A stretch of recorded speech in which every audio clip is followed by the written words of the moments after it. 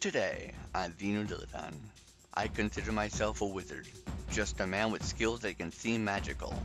The skills I practice are in the production and control of light, skills that have ancient history and current innovation. The oldest known production of light by man is fire, the combustion of materials, which is most often hydrocarbons rapidly oxidizing, resulting in carbon dioxide, heat, and light. A single flame can seem simple enough, but inside there is a multitude of molecules and atoms vibrating so rapidly they emit light known as incandescence. However, incandescence isn't the only mechanism at work. The atomic emission of photons in a flame can also occur.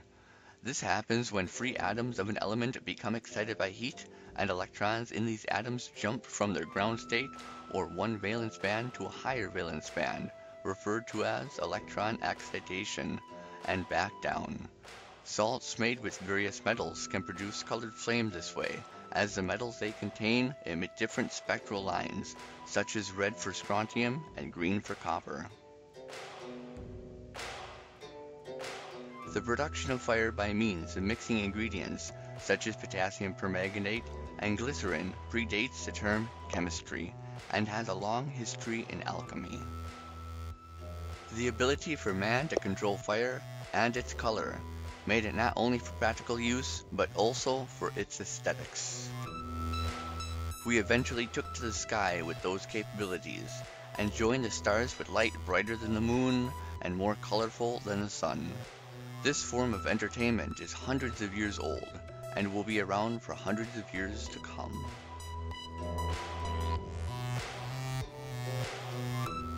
The introduction of electricity led to many other ways of producing light, one of the oldest being an arc between two carbon rods. Just like in a fire, the color is produced mostly by carbon that is hot enough to produce incandescence.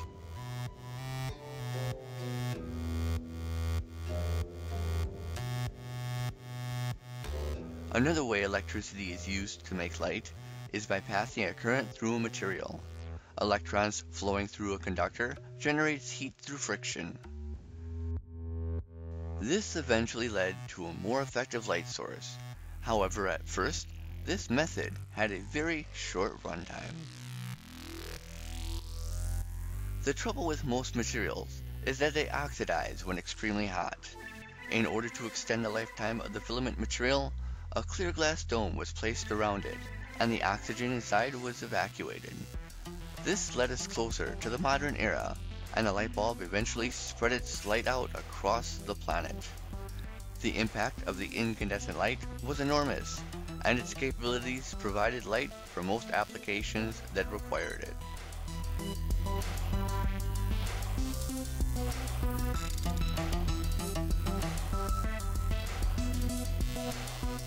Another innovation that improved the incandescent lamp was the use of halogens and a tougher quartz-glass dome. With these improvements, brighter output and higher power density was made possible. The introduction of electricity also allowed for the production of light through the electrical excitation of gases and other vapors. Each element's atoms spontaneously emit different colors depending on their size, electron configuration, and level of excitation. Neon is a commonly used gas for creating light, as it produces an orange glow when current is passed through it.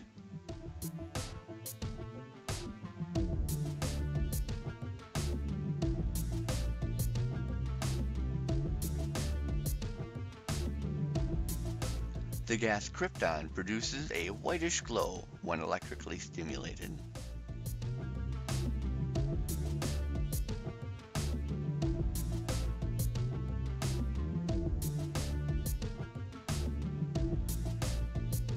Metal vapors such as mercury also produce light when electrically excited through spontaneous emission. Isotopes of elements such as deuterium are used for producing light needed for specific applications.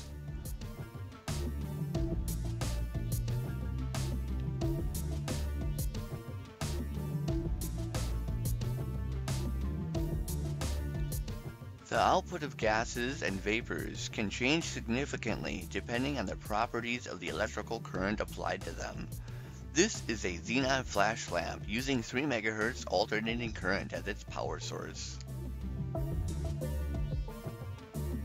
This is that same xenon flash lamp using a high voltage, low current source, which makes wispy purple arcs jump between the electrodes. When the current going through the xenon flash lamp is raised, a brighter and more white arc is established between the electrodes. Many modern incandescent lights now contain an inert atmosphere and not a vacuum. These can also be excited electrically. The krypton in this light bulb can be excited to the point of incandescence through radio frequency pumping. This light bulb only has a single wire attached to it, and the light is not produced by current passing through the filament, but instead the oscillating electric field causes ionized materials not only to produce atomic spontaneous emission, but also enough heat in the filament to make it glow. Quite a few incandescent light bulbs also contain argon and can be electrically excited with high voltage alternating current. They work just like plasma globes do and are a lot of fun when excited by a Tesla coil or other high voltage, high frequency power sources.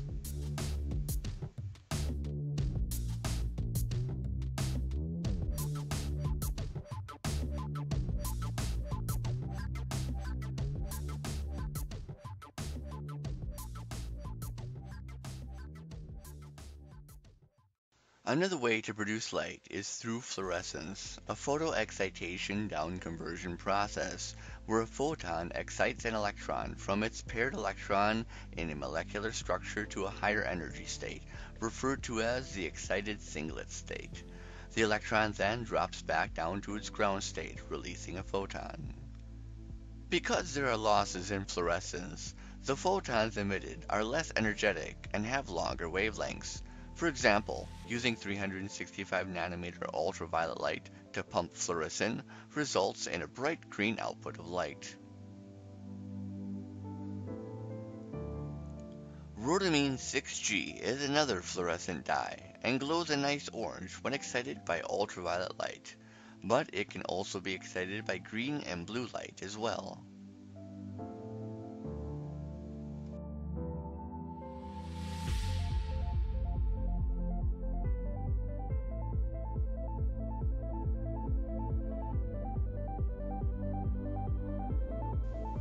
Another variant of rhodamine is rhodamine B, which when excited produces a deep red-orange light.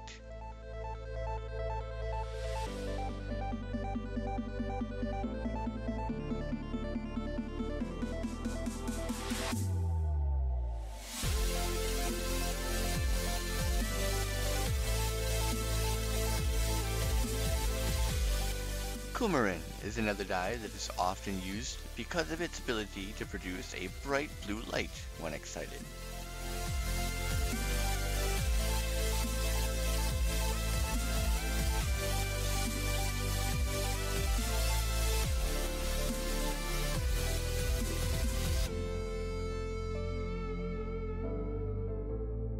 Powdered dyes that transform liquids into fluorescent mixtures are far from the only light-activated ingredients available. Phosphorescent materials are excited in a similar way to fluorescence, called the excited triplet state. Here the electron also does a forbidden spin transition, which creates a delay in emission known as persistent luminescence.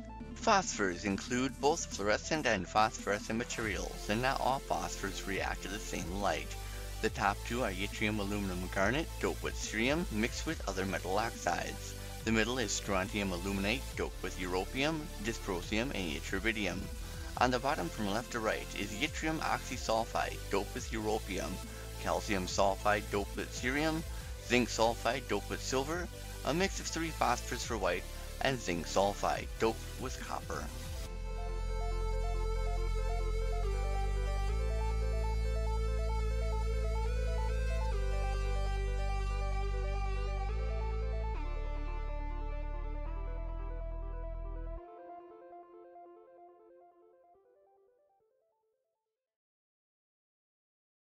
These indicator bulbs are a mix of mercury vapor and phosphors. Electrical current stimulates mercury atoms, which produce ultraviolet light. This light excites phosphors that are coating the inside of the glass. Different phosphors are used for different colors. White light is produced by a mixture of phosphors, and many fluorescent lights look like this under high magnification. Electroluminescent materials that work with phosphors, such as zinc sulfide doped with copper, are excited when electrons flowing through the material collide with electrons in the material, which drives fluorescence. Another way to use high-energy electron collisions to cause fluorescence is through the acceleration of electrons. This beam of accelerated electrons is often called cathode rays. In the base of the tube there is a filament that is similar to an incandescent light. When current is applied to the filament, it produces a cloud of unbound electrons around it. These electrons have a negative charge. After the filament, there are two stages that have a positive electrical potential compared to the cathode, where the electron cloud is. Since the electrons have a negative electrical charge, they are pulled through the positive stages and gain momentum. These electrons collide with the phosphors in the front to produce light. Cathode rays have another property besides their ability to excite phosphors. They also respond to magnetic fields, which led to cathode ray tube displays.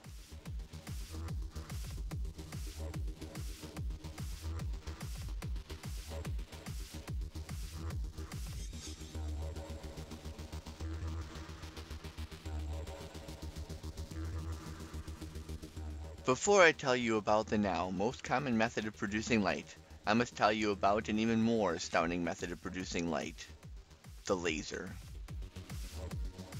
This helium neon laser contains electrically excited gases.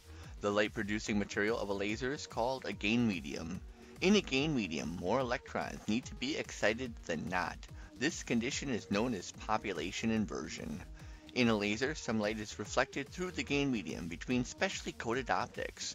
When a reflected photon hits an excited electron in the gain medium, the electron will drop back down to its unexcited state, releasing an identical photon with the same properties. This is stimulated emission. Breakthroughs using laser light in science and industry created demands for smaller and more efficient lasers. This was achieved with semiconductors such as aluminum gallium indium phosphide as the gain medium. Semiconductor lasers have become hundreds of thousands of times smaller and more power dense than their gas laser predecessors. The use of semiconductors to produce visible light sparked another innovation in light we all use today. Visible semiconductor lasers led to the lead-emitting diode, and many still use aluminum gallium indium phosphide as the active medium. When current is passed from the N-type to the P-type portion of the material, electrons leap into holes in the P-type. The motion of electrons traveling from N to P-type in the band gap, from conduction level to Fermi level, generates photons. Newer lead-emitting diodes often use indium gallium nitride. White light LEDs are now among the most common sources of man-made white light. They are a mix of technologies, as the semiconductor itself makes blue light that excites a phosphor. Usually yttrium aluminum garnet with cerium is used, which is on top of the semiconductor.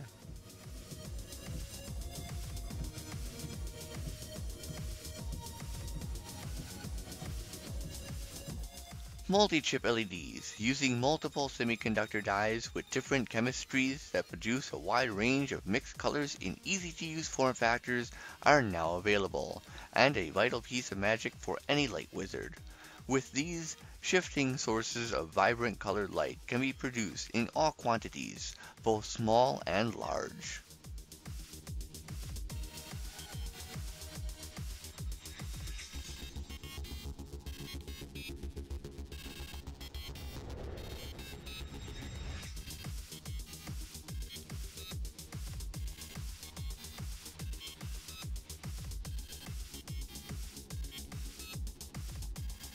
Even the most delicate semiconductor light sources can be powered in unusual ways with the proper knowledge and skills.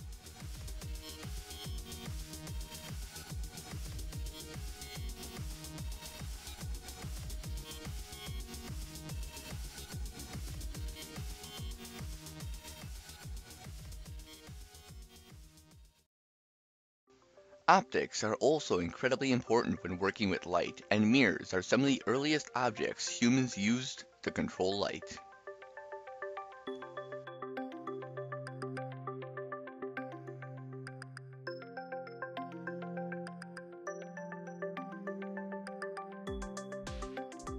In a mirror, specular reflection occurs, which is a type of reflection where the reflected photon is equal to the angle in reference to the surface as the incident photon.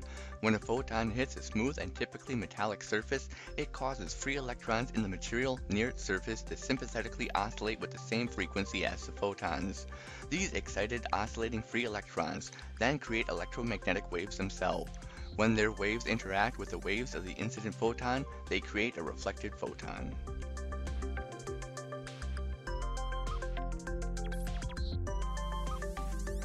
Changing the surface geometry of a mirror allowed for a wide control over the directionality and shape of light.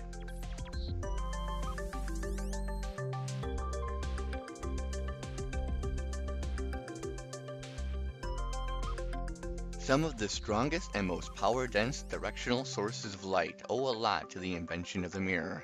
Modern-day examples are searchlights, outdoor spotlights, and video projection high-intensity discharge lamps. Learning about the physics of mirrors makes you appreciate the reflection coming from one.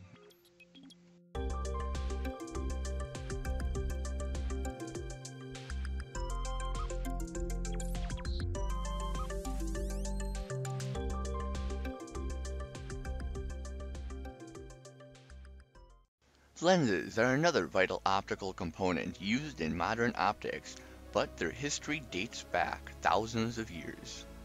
A light wizard might just have a crystal ball. Transparent spheres can concentrate light down to a powerful spot through refraction. Refraction occurs at the boundary between mediums of different densities. When light travels from a rarer to a denser medium, it's slowed, and its frequency is slightly higher in the denser medium. If light enters a different medium at an angle, its propagation direction changes to compensate for the change in speed along the photon's wavefront at the boundary. Lenses that converge light are referred to as having a positive optical power, while lenses that diverge light have a negative power. Refraction only explains what happens at the boundary point of mediums. However, light traveling through the medium itself makes some electrons excited as they pass through. These electrons lose that energy by making electromagnetic waves themselves, which interact with the remaining electromagnetic energy from the incident photons. This continues the propagation of light through the medium as a quasi-particle known as polaritrons, or the sum of the energies from both light and matter. This makes lenses and transparent mediums far more interesting than they seem.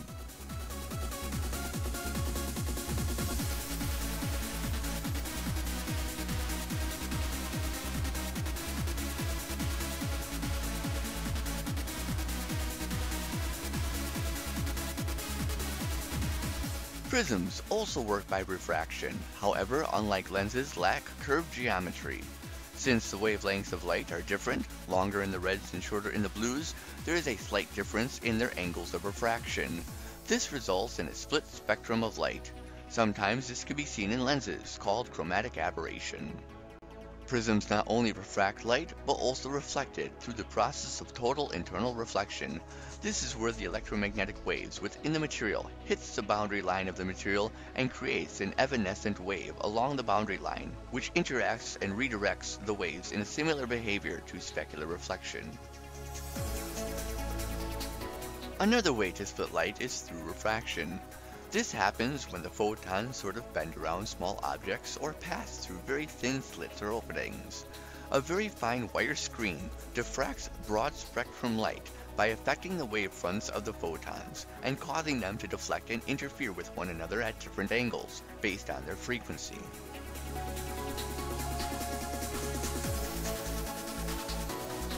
Diffraction gratings use very fine surface geometry called lines to diffract light. These lines are usually cut into plastic or glass and show spectral lines and the general composition of light very well. Mirrors, lenses, and prisms made many things possible for humans, such as astronomy, microscopy, and spectroscopy.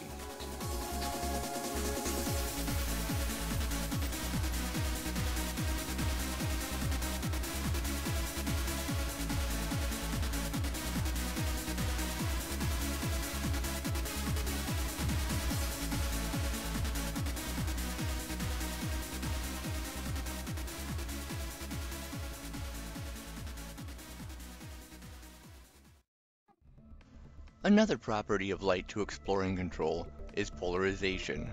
One of the most common ways to do this is with polarizing films. Typically, these are made from polyvinyl alcohol, which has been stretched during manufacturing. This gives the material a grain structure in one axis, forming molecular chains of polyvinyl alcohol. The material is also doped with iodine. Electrons in these chains will absorb light and convert it to heat, or allow it to pass with a higher degree of linear polarization, depending on the incident photon's electric field angle in reference to the chains of polyvinyl alcohol. Liquid crystal molecules can alter the polarization of light when pressure is applied, temperature changed, or by passing an electrical current through it.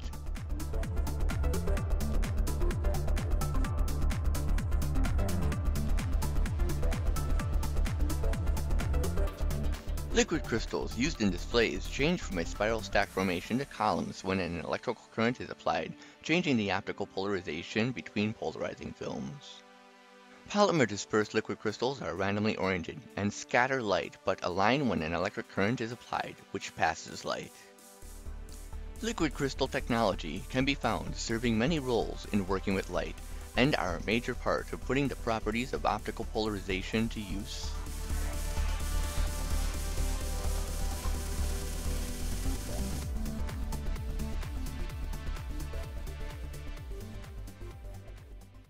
Dichroic mirrors are also used to control light through the process of thin film interference.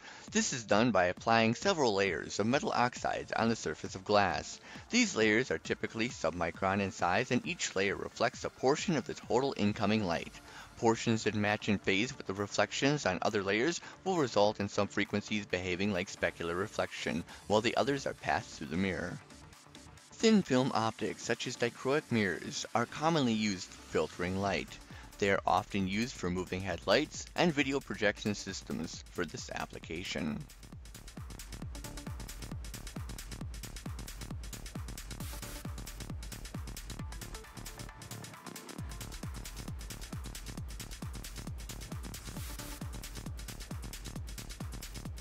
Dichroic mirrors can also join sources of light together due to their ability to reflect and pass various wavelengths of light.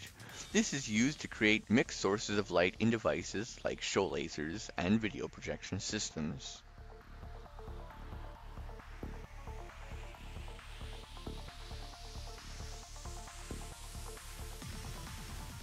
Dichroic X-cubes are a type of optic that uses multiple methods of splitting and combining light. These cubes are 4 joined right-angle prisms.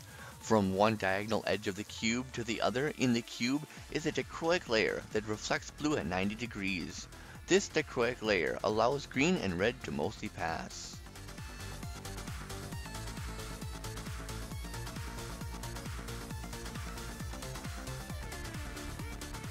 Polarization also plays a role in how X-cubes work. In the cubes from edge to edge, perpendicular to the dichroic layer, there is a thin film polarizing layer, which favors the total internal reflection of red. Using polarizing filters removes the waste light and leaves the nicer red and green.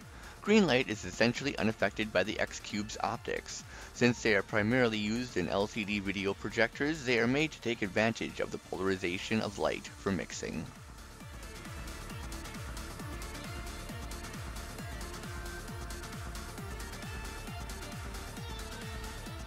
Now that you have seen some of the skills that I practice, I hope that you have a better understanding and appreciation for light and the many ways humans create and control it. Light and its interactions are extremely complex, and there is still so much I have to learn about it myself. I have no doubt that there is a continued journey in front of me, as well as misunderstandings of which I hope only a few has made it in this video. I hope you enjoyed watching, and as always, stay tuned for more.